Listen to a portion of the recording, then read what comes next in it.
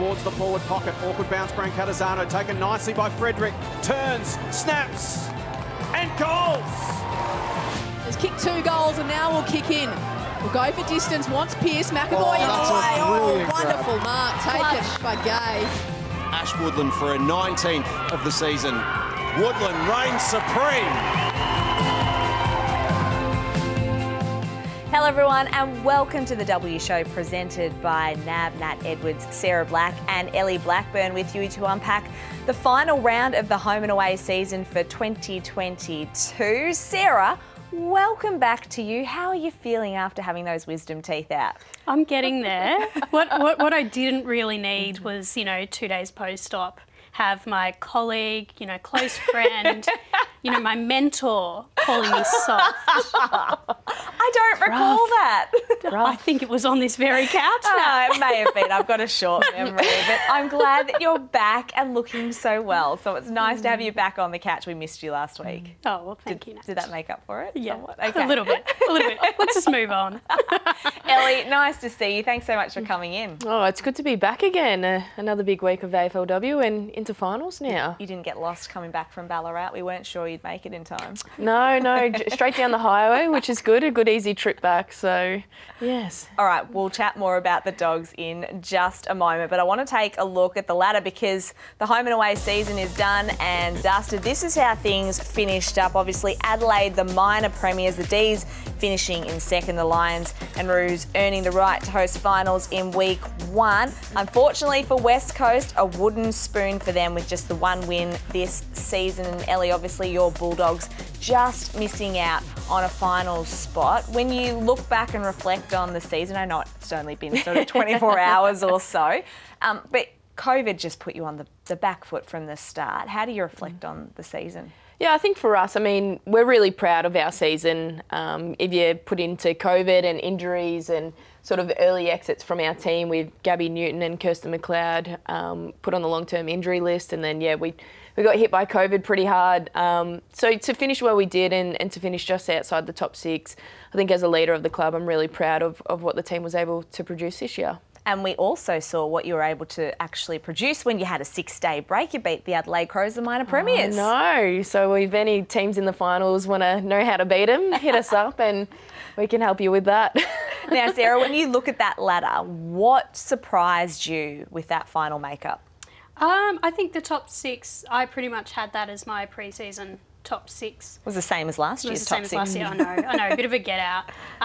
But I had thought that I didn't see the rate of improvement from the Suns. I think that was most pleasing out of the season, was how quickly they managed to turn things around and shoot up the ladder. And it just shows how quickly things can change in AFLW. And Kate Sermon even picked you up on she that did, one. On credit to the girls. Worth a listen, actually. Good chat with Kate.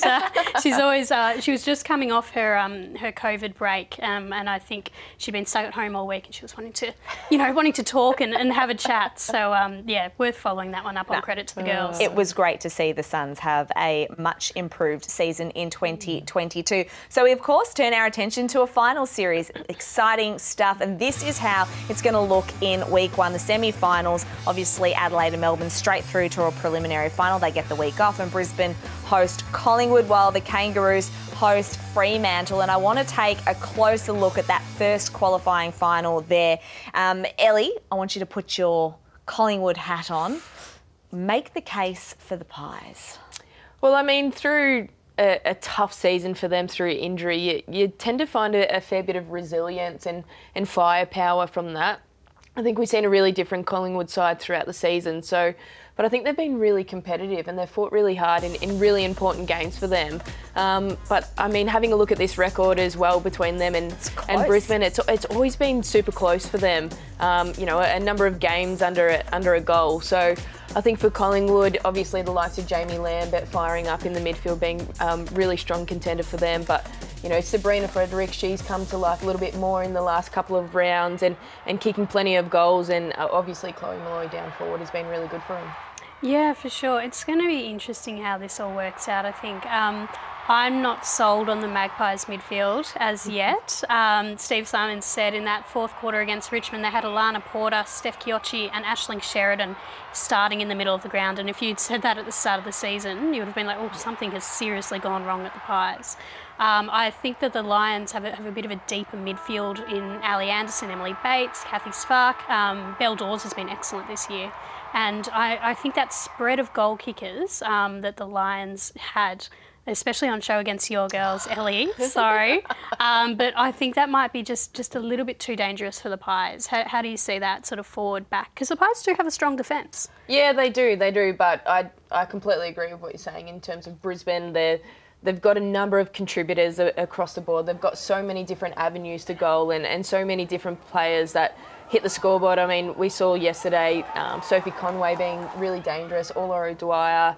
I mean, her run across the wing it's such a pivotal player for this Brisbane outfit. Yeah, I mean, unfortunately, she came back and played against our side yesterday and was really good. But I mean, they're competitive. They run in numbers and they stream hard towards goal. I mean, why wouldn't you when you've got the likes of Courtney Hodder down there as well? Yep, and I just think they're also a really strong tackling team. And the Pies are still trying to work out that new game plan, you know, to overcome those high tackling, high pressure teams.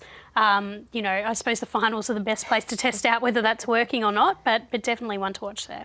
Now, the Kangaroos and Freo game, it's a really intriguing matchup. I still am not quite sure how to read those Brews because they haven't done a great job beating teams above them on the ladder. They did beat Fremantle earlier this year, but the Dockers, if they're going to stop anyone and they want to win this game, they need to stop Ash Riddell because she was quite incredible on the weekend. A new AFLW record, 42 disposals she had against West Coast on Saturday. She played 62 minutes of game time, so that equates to a disposal every 1.48 minutes. And I want to put it in context because Tom Mitchell has the AFL record with 54 disposals and he went at a rate of 1 disposal every 2.15 minutes. So she's got Tom Mitchell covered, Sarah. Well and truly covered. And I think if you extrapolate, it ends up being somewhere in the 70s for men's time over women's time. I'm not quite sure how she does it. Her endurance is just, you know, is there a word beyond elite? Because I think that's where Ash Riddell's endurance is at. Yeah. I mean, do you tag an Ash Riddell because she probably doesn't have that, I guess, impact or influence in terms of trying to win you a game. She's an accumulator, very much like Tom Mitchell in that mould. Do you bother tagging her? No, I think if you're Fremantle, I think you turn your attention more to a Jazz Garner, who's more likely to kick goals and impact on the scoreboard. But Ash Riddell's that in-between player. She's that chain player that's really important for North Melbourne. So her getting plenty of the footy means that her teammates are getting plenty of the footy around her. And she's just her work rate and her ability to set up really well around contests and be that handball release player is, it's important for North Melbourne, but she does it incredibly well. And her fitness it's elite. That's why she's able to cover the ground and get 42 disposals, and what we saw was an incredible performance. Amazing. Absolutely phenomenal. So well done to Ash Riddell. What do North need to do here to beat the Dockers? I mean, they have an impeccable record at Arden Street. They do. When they know how to play that ground extremely well, Sarah. And I mean, if you have a look here at you know, their fortress, essentially, they've won some really strong games, but the one against Fremantle by 1 point, I think that's where they gain their most confidence from, is that game there. And I think the likes of North Melbourne, I think they're sticking to their structure and playing the way they want to play the game and not being too worried about the opposition and almost getting scared from what the opposition are producing. I think they need to back themselves in a little bit more and not be afraid to change angles with their kicking game and really rely on their strong mids to play well. Sarah, what do Fremantle need to do to get the win? It's obviously going to be really tough going to Arden Street. Yeah, it is, but at least they have had that experience, albeit it was a loss, but it was a very close loss, came right down to the wire. Ellie, you sort of alluded to it with the high pressure and North possibly being a little bit tentative and cautious when they're met with that high tackling game. And the Dockers are the best tackling team in the competition. The Roos are the highest disposal team in the competition. So that's what it's going to come down to, I think, with this game.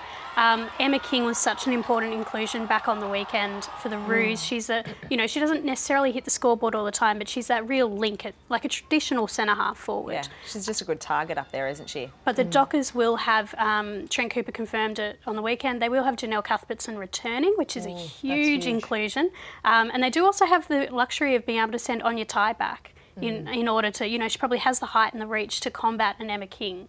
So I don't think the Dockers will be daunted at all. They'll be, they've had that experience in Melbourne in the last few weeks as well, which will also help. It's going to be a really, really tough battle. Yeah, I'm looking forward to that one. So the winner of the Roos Freo game will, of course, play Adelaide. In Adelaide as well, which is a tough ask. The Crows minor premiers, and it was incredible to see Ash Woodland. What a season she has had. The leading goal kicker for 2022. And Sarah, she started so hot and then came home like a steam train. She really did. It was 10 goals from her first 3 games, and then a bit of a quieter patch, I think, as the Crows had a bit of a quieter patch as well. But it has really hit her stride just at the right time of the season. It's really great to see these next generation of forwards come through. It's where you can see the competition is heading. And I think Ash's biggest strength is obviously, the Crows bring so much of the footy her way, but she's able to get that separation on her opponent quite often. You could see it in the highlights there. There was no defender around her. It was just her leading towards the ball. So she's very dangerous. And I think with that star power too that Adelaide have, when Erin Phillips rolls forward, a lot of the defenders just naturally look at her. So she does have other teammates that draw a lot of attention as well, but her work rate and her ability to create that separation, I think, is important to her winning that leading goal kicking award. So the D's will face off against the winner of the Brisbane Collingwood game, and Melbourne, well, they had a mighty scare against a very plucky Carlton outfit on Saturday night. The D's, though, managed to grind out a win. The Blues, though, nearly pinched it. I guess it's a credit to Melbourne, Sarah, the fact that they can win ugly. Yeah, and I think in years past, this would be one of the games that Melbourne could have dropped quite easily. It was sort of the knock on them that they, were able to beat the top teams, but they'd drop games where they were expected to win. So the fact that they were able to hang on, they obviously know Casey Fields so well, and that'll bode well for finals, just to have that. You know what, we did this a couple of weeks ago, we can do this again. What do you make of the D's, Ellie, and their premiership credentials? We talk a lot about Adelaide as well. We just know what we're going to get from them during a final series. What are your thoughts on the D's? They're in a prime position right now, aren't they? I think, you look at Daisy and Taylor playing forward together. They've worked out a great combination between them, and Tyler Hanks, Karen Paxman, Lily Mithen are playing really well. Lauren Pearce is obviously really strong for them in the ruck space, but they've got good players all around the ground, and the players that are sort of, you're not necessarily your higher up players like your Paxies and Daisies and Taylors. They're all contributing. Everyone's it's a really sort even of spread, isn't it? Yeah, everyone's playing their role for their side. So I think they're in their best contention that they've had all of AFLW. All right, time now for our deep dive, and there has been so much talk about the timing of the next AFLW season. AFL boss Gillan McLachlan has basically said the league's preference is an August start to season 7 of the W. Yes, August. The commission has conditionally signed off on it with players, clubs and broadcasters to be canvassed. It's a massive talking point. The coaches, some of the coaches anyway, have had their say. Let's check it out. With 4 new teams coming in this year, I think of a season moving forward really puts a lot of teams under pressure. I certainly see the merit of it, but I'm just not quite sure if this year's the year to do it. I'm an advocate for keeping the AFLW, giving it free air wherever possible, and I think this will do that. So if it becomes the move, then I think it can work. I think it's a good idea. We get away from those really hot months. Yeah, I think it's worth having a look, and maybe there's a couple of games where the women play before the men's and see what happens in that space. But, we've got to keep evolving and trying new things. It's a tough one for this particular season to be sprung on at this stage. I've never been the one that's had all the solutions. I can see it working, so we'll I'll back it in. I think the actual timing of the season, you know, it had to change. Something had to give. So I'm glad that that's occurred. It's just going to be, you know, obviously a very quick turnaround to another season within a year. It's probably not ideal to get there as quickly as we're going to be asked to do, but we've shown AFLW we're pretty versatile. We can go with the flow, and I think the earlier we do it, probably better off we're going to be. I think I understand it generally from an AFL perspective. Clearly, there's some challenges within it, and expansion clubs, drafted players still at school, and all of those complications. I must say, you know, I've been through multiple changes over my time involved in football. It always seems to work out. At the end of the day, I don't get a say, so I just do what I'm told, and we'll make the best of the situation. He's going to do exactly what he's told. Ellie, have the players been canvassed so far and brought into the discussion around an August 2022 season start? There hasn't been a lot of conversation with the players yet. Obviously, there's been minor, sort of smaller conversations that you know, people from the AFL that have had with certain players, some senior players of the competition. As a playing group, I think we meet with the PA pretty soon to discuss our thoughts and views and what we want, especially with the CBA coming up too. Yeah. So, I mean, it's kind of been thrown out there a little bit, and we'll see what happens. What are the issues that we're looking at and the AFL needs to address in order for us to be able to turn it around so quickly? Because I think from chats with the three of us, we're all in agreement that August, you know, is a good time slot, but August 2022, that is some challenges there. Yeah, I mean, it's a really quick turnaround. If you think of the season that we've had, it's been hit pretty hard by COVID, so players are pretty tired from that. But I think the attention turns to staff. They won't have a break at all. And it's not just like football staff. It's a wider community as well. It's, you know, broadcasters. It's you guys. You know, you're working every weekend. It's you guys aren't getting a break. So I think there's so many different layers to it that I don't know if it's been thought out or not thought out or whatever it is. But I mean, we still got to negotiate a CBA, which took a fair bit of time last time we did it. You know, how long's the season going to go for? You know, you've got to work out sign and trade period, draft time, all of these things that they don't have a date to it just yet. So there's a lot to come forward with it before August starts, Sarah. Yeah, it's sort of been a bit of not a bombshell, but like a bit of a, oh boy, like a big breath in. As you said, there's so many things at club level that I just can't even imagine having to get your head around, especially if you're an expansion club and you think that you have a bit more time up your sleeve in terms of building that first list. Well, 2 clubs don't have coaches. Yeah, and we've seen how crucial that first list build is. You know, with some of the expansion clubs that have struggled and some that have gone really well, it's been on the back of that first list build. So to reduce that time is going to be really tough. You know, and as you said, we've got draft. You know, what's going to happen with I keep calling them kids. They're now 10 years younger than me. It's a little bit scary. But, you know, they'll be in year 12. Doing exams. So, you know, if round 1's in August, then August is a pretty key time in your year 12 schooling. My other question is, so for new clubs, you need to find 120 players. So where are these players coming from? In particular, if you're not going to be able to use the under-18s because they're going to have year 12 exams and all the rest. We look at the state leagues and what's been happening in the state leagues already. So if we're bringing in 120 players, are we then diluting the talent pool too? Yeah, I mean, it's a tough question, isn't it? Where are you going to find 120 players? Obviously, the state leagues is going to be a really important part to this, and that's where a lot of the players are going to have to come from. So, I mean, the draft, obviously, with the under-18s that are coming through, you know, we'll get plenty of numbers through there. But a lot of girls might look at it now and be like, well, I've got year 12 exams, so I want to sort of focus on my schooling while I can. And wait a year. Yeah, and then roll into the draft a year later as a top age. And it's one of these ones where I think, you know, long term, the national draft is going to be really important in terms of, there's been a lot of talk about equalisation and that the gap between the top teams and the bottom teams.